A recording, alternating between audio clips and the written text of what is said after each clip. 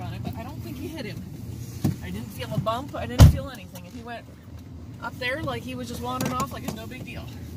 Okay, so I don't think you hit him, baby. Okay, so it's okay. You want me to drive for a little bit? No? Okay. I think he's fine. I really do. Do we just leave now? Yeah, we're gonna leave. I told her. She said she'd go check on him, but I think he's fine, honestly.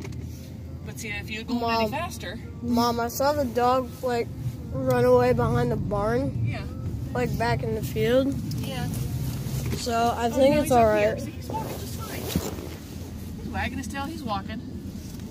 See? He's perfectly fine, honey. Okay. But you did good. You braked just right. You didn't swerve off the road. And as unfortunate as it is, sometimes those things can just happen. Right? But you did perfect. That's exactly what you should do. Okay? I'm very proud of you. But if you had been going any faster at the speed that you were doing before, you would have hit him for sure. You did great. The dog lived. You got stopped in time.